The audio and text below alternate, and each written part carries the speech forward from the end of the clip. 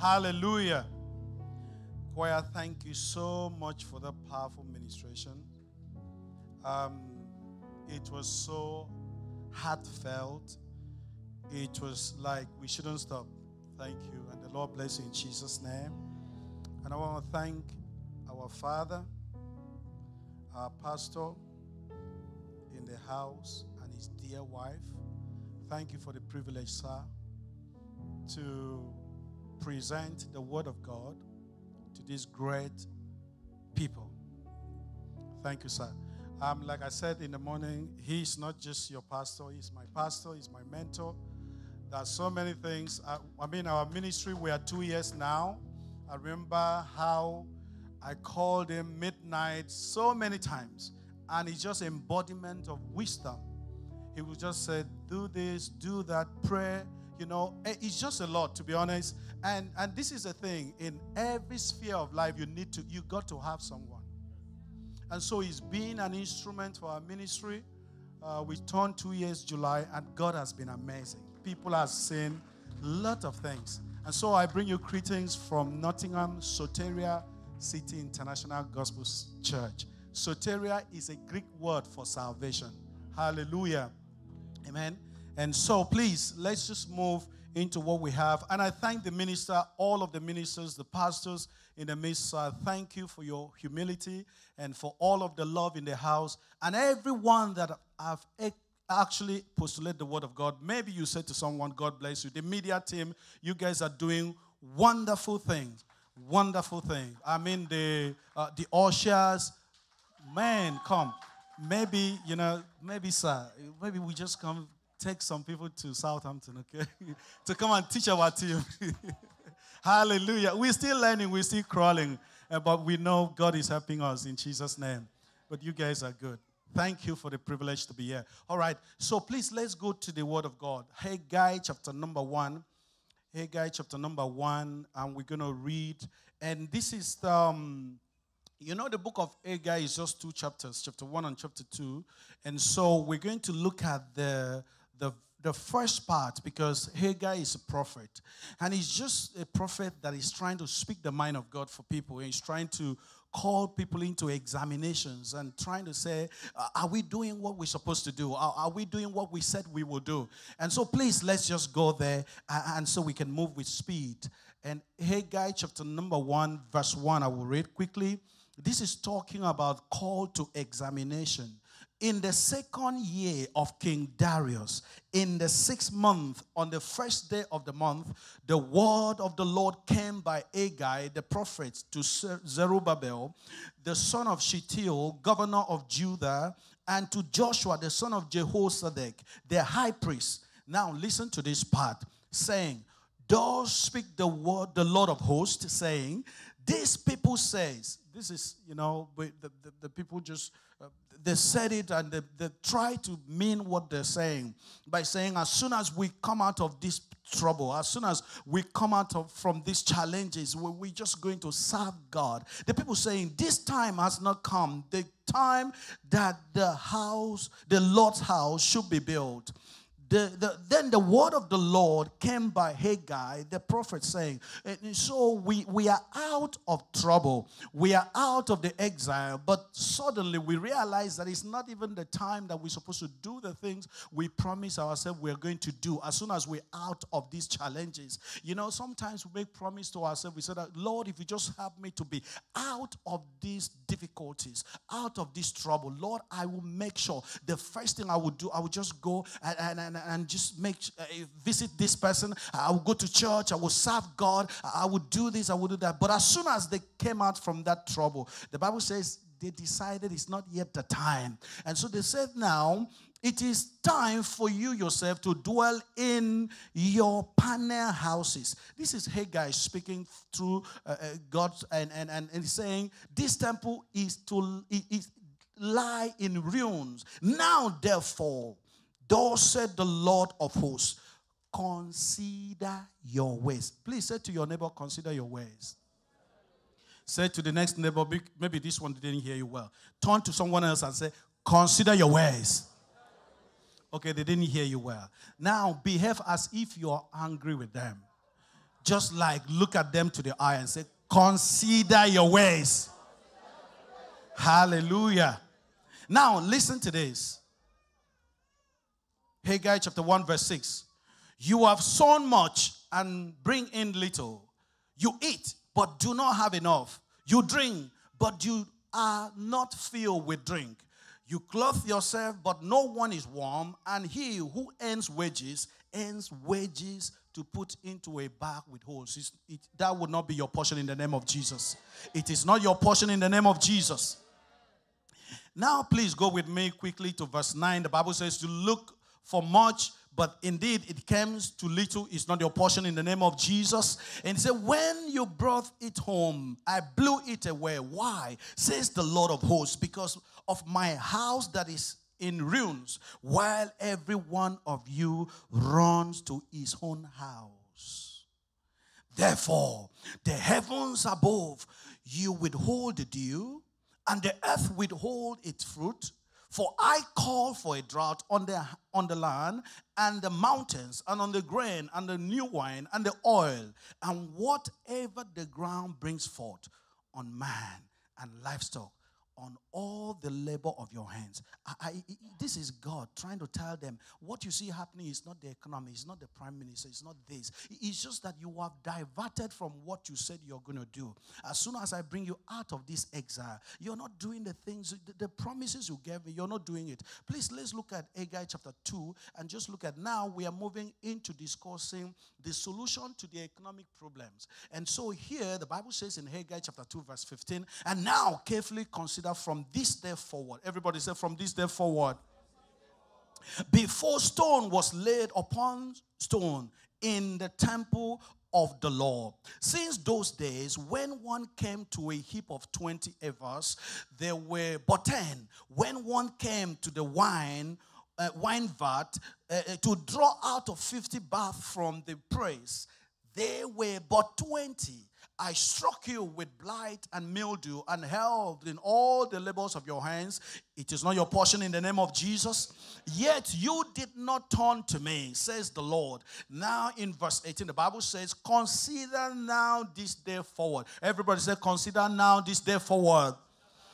From the 24th day of the month, of the 9th month, from the day that the foundation of the Lord's temple was laid. That is from the day you decided to say, Lord, I want to follow you. Lord, I want to follow your leading. Lord, I just want to serve you. From the day the foundation of the Lord's house, the Lord's temple was laid, consider it. Think about the first time you had that experience with the Holy Ghost. The first time you said, Lord, I want to serve you. Consider it. The Bible says, is the seed still in the barn? Do you still have that potential, that craving for God, that yearning of God's presence? He said, do you still have the seed, the still seed in the barn? As yet the wine or the as yet the vine, the victory, the pomegranate, and the olive tree have not yielded fruit.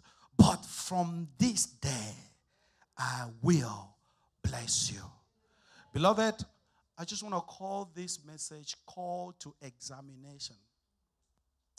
There's something we call in data analytics. Sometimes we do a bit of auditings and survey appraisals and data to see where you can remove some anomalies, which is removing noise and trying to remove some statistical bias and just making sure the data is clean enough for you to be able to present it and allow managers to make informed decisions. And so there are times in our life that we have to remove some anomalies. We have to remove noise. We have to just avoid some distractions. Now, just so we know, these are the children of Israel. The Lord have just been so kind to them. But suddenly, there came these wicked kings, the Babylonians rulers, who have taken them into captivity, into exile. And we know that through prophet Jeremiah, it was prophesied that at 70 years, which they have spent in exile, God will release them to return to their place of to their homes and to their place of worships and to their temple. But bear in mind, while they were taken to exile, the temple at Jerusalem was destroyed. And so while they were there, and they were thinking, Lord, the first thing we are going to do as soon as we return, if you can deliver us from this trouble, if you can take me from this place, Lord, the first thing I'm going to do is to make sure I rebuild the temple. They gave that promises to God. But just imagine how far you have prayed to say, Lord, as soon as I get to UK, I will serve you.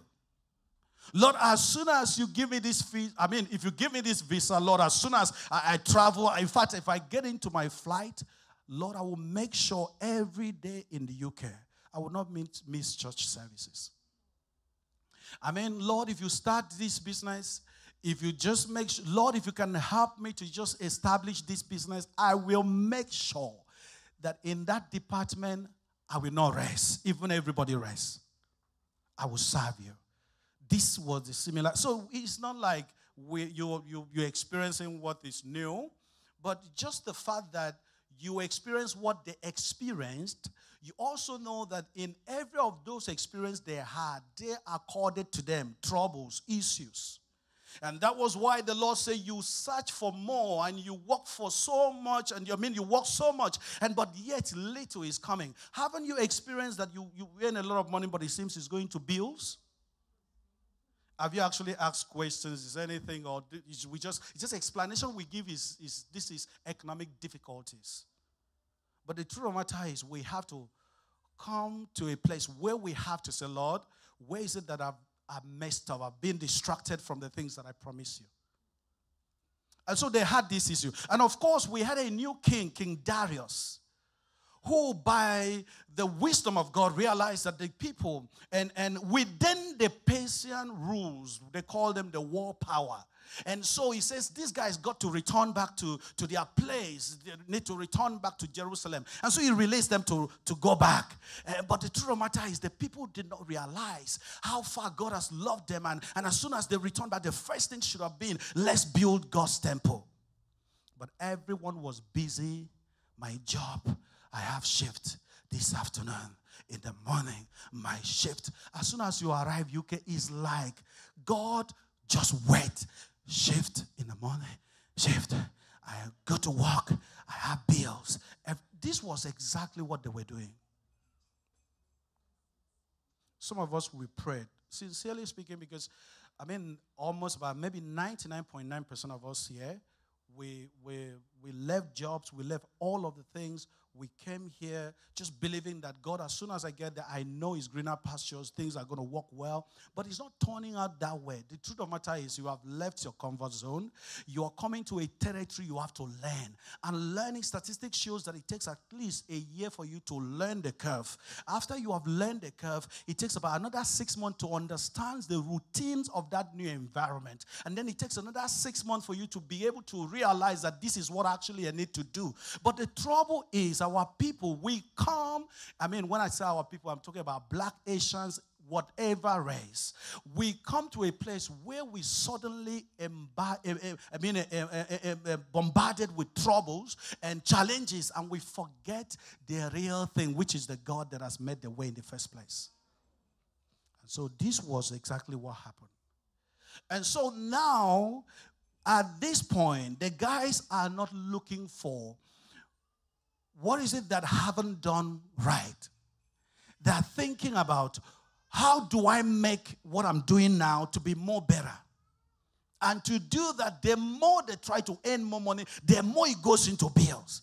And so this was they didn't have any solution. And that's why Prophet Haggai, the first thing he had to say to them, he says, consider your ways. That is, examine your actions yourself. And then the second part, he began to explain the difficulties they're experiencing from Haggai chapter 1 verse 9. Then after he has done that, he had to explain to them solution to this problem. That is Haggai chapter 2 from verse 15. And so the first thing is that Haggai, explaining the difficulties they had, he says, how do you then put God first? Because for every problem there got to be a solution.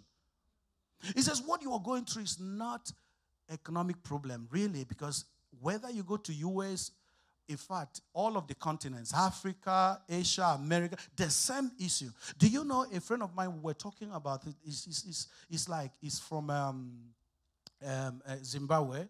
So we were just talking about it. He's also one of the manager in one of the automobile companies as analytics professional. He said to me, it seems as if all African leaders, They have a place, they have a meeting that we don't know. That they just said, we are going to do this way. We are going to behave this way. That if you think that, I don't know how many of us are from Nigeria. If you think Nigeria have so much problem, go to Cameroon.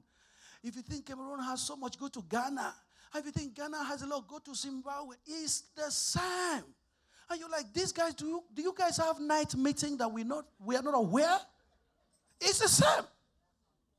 And so, it's really sad. It is sad. But you see, the good news is, the Bible says, they that know God, they that love God, they shall be like Mount Zion that cannot be moved. You know, one of the previous Prime Minister, Britain Prime Minister Gordon Brown, said something. He said, we are living in extraordinary times, and extraordinary times requires extraordinary measures. And so you see things have changed the way you know it should be. You got to also apply some measures that moves you from the trajectory of man to the trajectory of God. And so these guys, they said, how do we change what we're doing? How do we change these situations? And so the first things that occurred to them was, how do we put God first? Because while they were at exile, they said, God, as soon as we return, we are going to put you first. How would they do that? We are going to rebuild the temple. Indirectly, we are going to go to a place of worship. We are going to serve you. But they didn't do it. And so, hey, guys, speaking through the mouth of God, telling them the first thing you got to do is to obey the voice of God.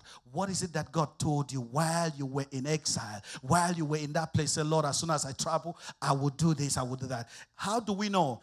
Haggai chapter 1 verse 12, the Bible says, then Zerubbabel, Haggai chapter 1 verse 12, then Zerubbabel the son of Shealtiel and Joshua the son of Jehozadak, the high priest, with all the remnant of the people, obeyed the voice of the Lord their God. Obey the voice of the Lord their God. Beloved, the voice of God is the word of God. So you may ask, how do I hear God? Because I've been attending Bible studies. I don't even know how God speaks. Have you ever read Bible? Have you listened to someone reading Bible? If you have done that, you are actually hearing the voice of God. Because the word of God is the voice of God. And so they realize we need to obey his voice. We need to obey his voice. Number 2, quickly, obey the words of his prophet. How do we know that? Haggai chapter 1 verse 12, the Bible says, and the words of Haggai the prophet, as the Lord their God has sent him. And so after the Zerubbabel, the Joshua the son of Jehozadak, the high priest, with all of the remnant of the people, obeyed the voice of the Lord. That's one. Number 2, and the words of Haggai. You see, Bible does not mix words. The voice of God is the word of God. But the word of his prophet is because he has heard the voice of God. And so he's speaking the word from the voice that he heard. And he says, you got to obey the word of his prophet. And so the sent man of this commission may just say to you, sit down here. Beloved, it's for your good. Your mama, your papa may just say, don't follow that company. It's for your good. They don't have to have long beard. They don't have to wear gown and say, I'm a prophet. They don't have to look like that. Just the voice of his prophet. It could be your friend. But you see, we are living in a generations that don't like corrections. And so we want to live with right. It's my right. But you see, one thing is that we forget that every right comes with responsibilities. And so we ignore responsibilities we want to do right. And when right put us into trouble, we don't even know that's the responsibility we are accorded as a result of trying to say, my right, my right, my right. So the voice of the prophet, the voice of the prophet, the Bible says in John chapter 6 verse 68, it is a spirit that quickeneth, the flesh profitable The word that I speak unto you, they are what? Spirit, and they are life. And 2 Corinthians chapter 5 verse 16. The Bible says, from now on, we know no man after the flesh. It says, though we know Jesus after the flesh, but now we don't know him anymore after the flesh. That is why you don't look at people the way they are and you just conclude on them. This is how they are. No, please look at them in the spirit. In the eyes of the spirit. God will open your eyes to see how powerful they are. Amen? Obey the voice of the prophet. Number 3, Haggai chapter 1 verse 12. The Bible says, and the people did fear the Lord. The people did fear the Lord. So number 3, to come out of the economic difficulties, the fear of the Lord. You know what the Bible says? The fear of the Lord is the beginning of wisdom. So what do you need to really do well in life? It's wisdom. It's wisdom. The way we walk and things just seems like it's not enough. You need wisdom to see what you have, how it can be enough. And just the fear of God. Amen? So priorities are important. When we put God first, he's more inclined to bless us. Hallelujah. Now, let's look at the solution to these economic problems. And because now the Bible says in Haggai chapter 2, we can read from verse 15, which we read before, but I'm going to just read verse 19. Haggai chapter 2, verse 19, the Bible says, is the seed still in the barn? As yet the vine, the victory, the pomegranate, and the olive tree have not yet fruit, have not yielded fruit, but from this day, everybody say, from this day, say, from today, from this day, I will bless you. That's what God is saying to you. Say, the Lord will bless me. Say, God has blessed me. Say, I receive my blessings from today in the name of Jesus. The word, the Lord says, I will bless you. That word exemplify, number 1, that I will always be with you. How do we know it? Haggai chapter 1 verse 13. The Bible says, then spake Haggai, the Lord's messenger, in the Lord's message unto the people, saying, I am with you, said the Lord. This is where we get confused. You come to a service like this, and the pastor said, God bless you. God bless you. And our mind is thinking, as soon as we get home, you know, that house we're looking for, somebody will just give us the keys. And we just have the car. We forget that when the Lord said, I will bless you, it means I will always be with you. Now, that is the compendium of so many things you are looking for. The house may not be immediate things you receive the keys. But because he said, I will always be with you, it will take you through the route of looking for the house. So it will take you past the wrong doors. Even the one you think is a good house that you want to move in, God knows it's the wrong one. He will take you past. But pastor just said, God bless you. No, sir. He says, I will always be with you. And if he's being with you always, he will not lead you to the wrong doors. So I will always. And so we have to see it from different perspective. And number 2, he says, he will always stir up your spirit. We are living in a time that depression and anxiety is the order of the day. Yesterday, as I was coming, and I saw a man, and he's an English man, and I saw him. He was walking on the street. You know, you get to a traffic light, and all the car stops, and this man stopped at the traffic light. You see him; he looked responsible, but at the traffic light, he started doing things like. Now, if it was a person of my color, right? Honestly, I would think he's speaking in tongues. And probably I may be right. But when I saw, I said, God, help us. Now, that man is going through mental duress. Somehow, we don't know. But what if that thing that is telling him, stop and be doing this? Also tell him, stop and carry stone. That person that is coming, that woman that is coming, that boy that is coming, hit on their head. What if, when the Lord says, I will always be with you, he will not allow you to meet people like that? Honestly. So when he says, I will stir up your spirit, it means when people are down, you will say there's a casting. I will say there's a lifting up. When there's a casting down, I will say there's a lifting up. When people are down, I will say I am up. Because God has stirred up your spirit. Hallelujah. And how do we know that? Haggai chapter 1 verse 14. We'll run quickly because of time. The Bible says, and the Lord stirred up the spirit of Zerubbabel, the son of Shealtiel. We knew the rest of the story, that as soon as the spirit of Zerubbabel was stirred up, he gathered the guys and the foundation of the temple was laid. State of your spirit to see those potential, those gifts, those talents that you have on the inside. How do you harness them to bring them to life? So it's not dead yet. It's not dead yet. The Lord is still working. Amen. The Lord is still working. Please don't lose hope. Please, this is what God said I should tell you. Don't think you have made mistakes. Amen.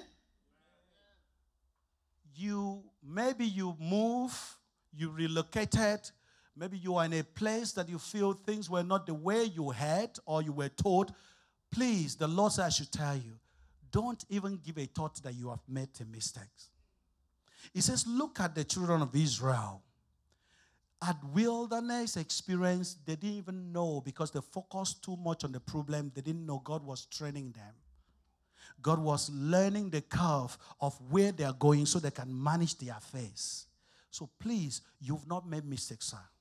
You've not made any wrong choice, ma. It's just a learning curve. Say to your neighbor, it's a learning curve. Say, with time, all will be sorted.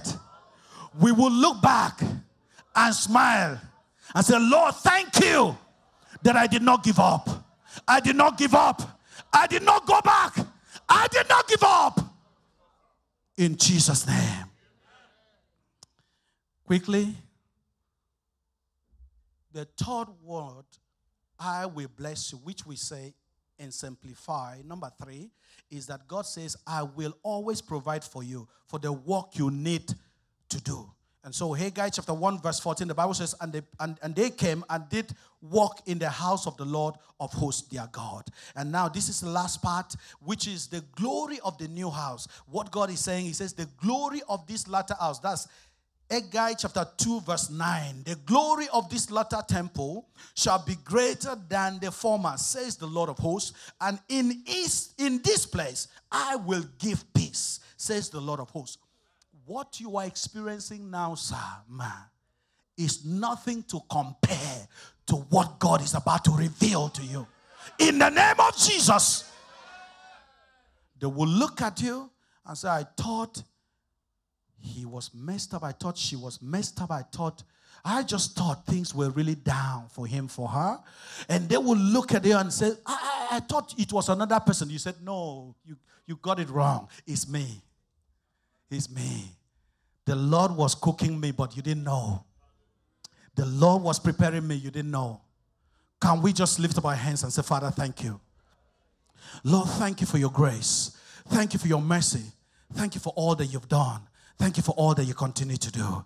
Thank you for your word. Thank you for also, God, that you love us so much that you've given us life. Thank you, Jesus. Thank you, Father, for you are a faithful God. There is none like you. In Jesus' precious name, amen and amen. Please, without further ado, we would have prayed because I have an urge in my spirit for us to pray. I mean, Daddy will lead us to pray, at least one prayer before we go. but let's go to just let's talk about what you need to do. You're doing something now, but how would you do what you're doing now differently? You know that data has evolved around different spectrums of our lives. In Africa, in Asia, people talk about oils and all of that. You realize that data has become another oil yet on tap. 10 years ago, and people were talking on high street everywhere, big data, big data, big data, big data. Everybody, they were having that problem. And of course, it's actually big data, because some of us, we get to church by driving, by buying fuel, and then we take on a bus and taxis and all of that. All of this process, data is produced. And so the word big data is being dissected into 4 different compartments. The first one is that the big data, we are talking about the voluminous of this data, how big it is. And then number 2, we are talking about the variety of it, the size and form that this data comes. By the way, when we are talking about data, it's not anything abstract. Data simply means, okay, maybe you can say types of data. You're talking about voice. So you're talking to me like I'm talking to you now. Somebody can put this into a sort of columns and charts and produce variables from it. He said, this is what it says, and this is what it says, and data is produced. Number 2, data is audio. You are hearing me, so data is being produced. Number 3, data is graphics. Some of us can see a picture of somebody like this, and you could describe his look and tell story, because you could tell that he's happy the way he looks. And so that's data. And then data is video. You see things, you already interpret what it is, right? And so then the number 2, we say the data 1 is voluminous. Number 2 is the velocity of the data, which is the speed in which this data is produced. And then we talk about the veracity of this data, the different ways. Some companies use different tools. We call it different analytical tools to make sure they analyze this data. And then we talk about the fact that data comes in these 4 forms, which is voluminous, veracity. It comes about the variety of it, and then it comes about the did I mention 4? Velocity, thank you. And so these different forms means that we take different routes. We take different ways to church, but we all produce what? Data. It now means that our job now, maybe in the next 10 years, we might just be sitting in the comfort of our room, selling business to people all over the world. And to do that means that the things you're doing now, meeting people, like, for example, in the banking industries back then, I realized that we go to customers, we go to Lakey, we talk to them, come and open an account with us and all of that. Now, you don't need that. You can still upsell business to those same customers. How? You're talking to their details, their data. And they will still be banking with you guys without meeting you for the first time. And so, they are, whether accountants, lawyers, and all of these things are changing. And therefore, the new oil yet on tap, which is the data analytics, the industries demands a lot of people with hands-on skills. Hands-on skills. Because it's not really longer what do you study. It's about what can you do, sir? What can you do? And so because of that, we're having this brief presentation that I'm just going to explain quickly. Please, can we have the slides? Just move to the M. And so we call it reimagining to the top. Reimagining to the top. The media, are we there? Reimagining to the top. So it just means what you're doing now. See a different way you can do it. Hallelujah. How can you do it differently? Then can we move to the M? So in data and business analytics, it's because once you know how to talk to data, remove noise, remove some anomalies and all of that, you'll be able to deal with other things that you need to do. In terms of working as a business analyst, as business intelligence analyst, all of these are just compendium of having the substratums, which is the data skills. And so the idea behind this little presentation is to empower us with informations that allow us to do things more better than we do now, or allowed us to become the best in life, right? And we know that informations we consume can either stress us or weigh us down. It's just like the food we eat. We can eat too much food and we can consume too much information. Please, the ushers will share this form. And there's a slip that the ushers will share as well. Please, the slip, just write, if you are interested, just write your name and your phone number, your email. The office will call you on Monday and then talk you through, because there won't be time for me to meet you and discuss one-on-one. So please, pick this, and then the number is there. But write in that slip your phone number so that the office will call you. When you write, we know that you are interested to change things, right? Now, and we know that people that should enroll, they're not just job-seeking people, but it's just people who are really ready to change the course of their life because of what they know is going to happen in the future. Please, can we move to, I'm leaving the slides completely and just saying all of the things that I would have said, but when we talk one-on-one, I'll explain better. Can we move to the process? Now, the process is the first thing we review your CV. How? Your CV is you. So when we talk about reviewing your CV, we're actually talking about you. We ask questions like, what have you done in the past? What did you study at the university? And all of that. And then we tailor all of this into our machine learning. And all of these variables to allow us to tailor what is good for you. Because it's not what is good for you is for everyone. It's not what is raining is good for you, actually. So we got to know that what you are doing is right for you. And so our business model is quite different. And then once we do that, we match your skill set to the market. We say, okay, this is what you've done in the past. This is because we are moving you from analogical platform to digitalized platform. What you used to do, you talk to customers. Now you're going to talk to their data, right? And so then we discuss the options. What are the options that we're going to train you on? And then once we do that, you begin the training. The trainings are hands-on. It's not theoretical. You're going to actually use some tools, software tools. You're thinking, I don't like maths. I don't like all this subject. How would I be able to do it? If you have the will, if you have the mindset, think about it. When you started that university, nobody in the family have actually taught you you're going to pass GST 101. But you got into the university, you study and you read and you passed and you graduated, right? The same spirit, the same mind, the same feelings. Once you set your heart to do something, just learn it, and you are in an environment where you learn hands-on. It's not theory, and you'll be good. Then after that, we do interview prep, which is just talking you through the process of interview, and then, of course, the rest become history. Please, can we rise to our feet? Can we rise to your feet? Before we call our daddy, I just want us to pray this prayer that has been a burden in my heart. Hallelujah. How many of us know that Jesus came to the earth and he didn't die because of his sin?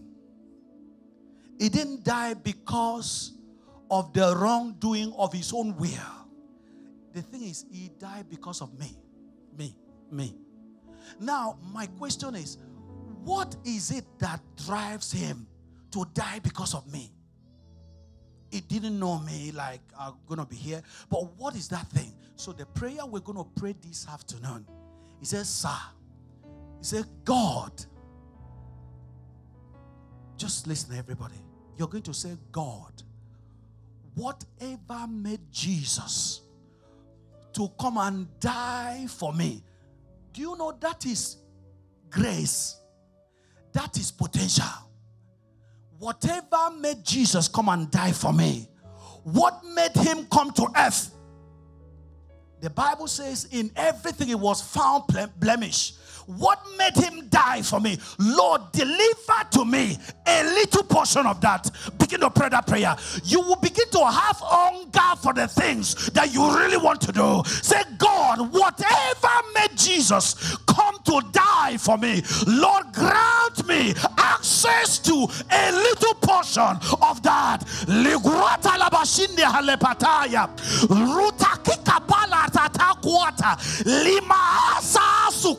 Say, Father, release to me a little portion. Now, maybe you don't understand this question. Let me say something. 1 minute, please excuse me. My father in the Lord, Dr. Paul Enenche, was one of the crusade Reinhard Bonke organized. He went to the airport with the guys that was picking him. Was picking Reinhard Bonke. And he said, when they were taking him back to the airport, and he just knelt down, he said, pray for me. He said, Reinhard Bonke asked him, what do you want me to pray for? He said, pray for me. Reinhard Bonke just lay a hand on his head. He said, whatever made Jesus come to earth, I give you a little portion of that in the name of Jesus. And now we can see that grace speaking. So you can pray this prayer with violence. The Bible says the kingdom of God is not bread and butter.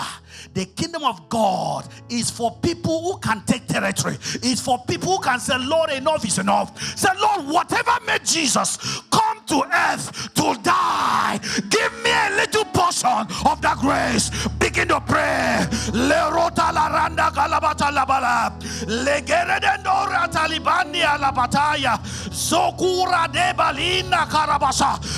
whatever made Jesus come to earth, oh God, grant me access to that portion. Grant me access to that portion in the name of Jesus. Lord, we need that grace. We need that anointing.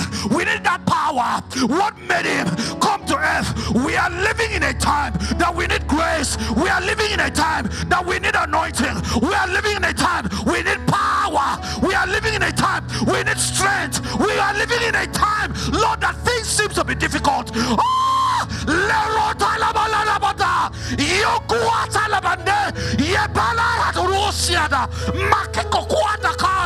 Lord, give me access to the grace that made Jesus.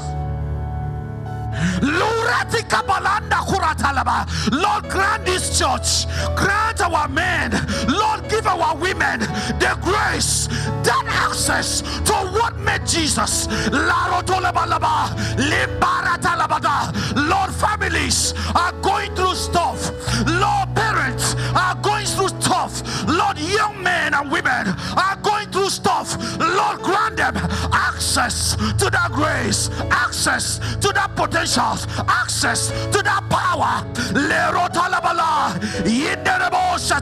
Lift up your voice and give him thanks. Lift up your hands, lift up your two hands, everyone, and say, Lord, I give you thanks. Lord, I give you praise. Lord, I magnify your name. Lord, I glorify your name. Thank you, Lord God Almighty. Thank you for your faithfulness. Thank you for your grace. Thank you for your power. Thank you for your glory. Child pale of his glory. Can you just praise the Lord? Can you give him thanks? Can you give him worship? And say, Lord, you've been faithful. Lord, I've been strong. The year started, it looked like I will not have a headwear. I would not make it up to this point. But you have been faithful. You kept my family. You kept me. Lord, you are worthy. You are worthy.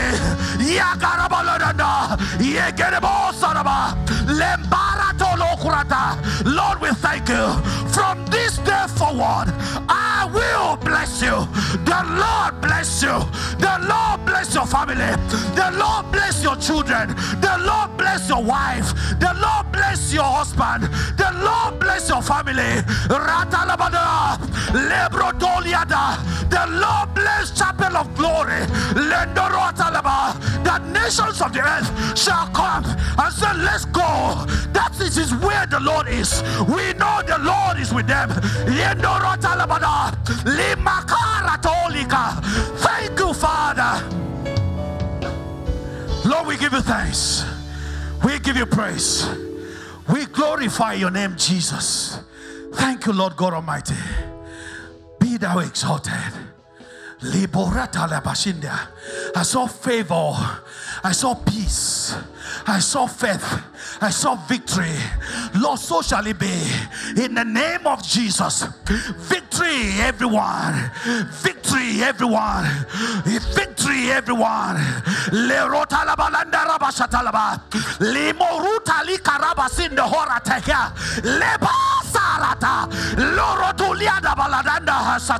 Lord, victory.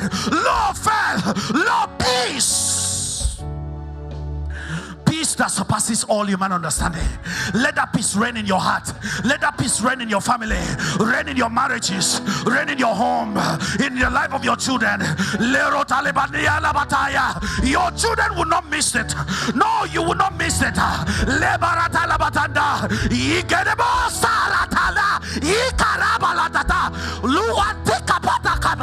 Who feel like praying in this house? Say, Father, I see victory. Lord, I see favor. Lord, I see favor. Grace. Thank you, Jesus, for the presence of God, for the anointing of the Holy Ghost. Lord, we worship you. We thank you, Jesus. Thank you, Father.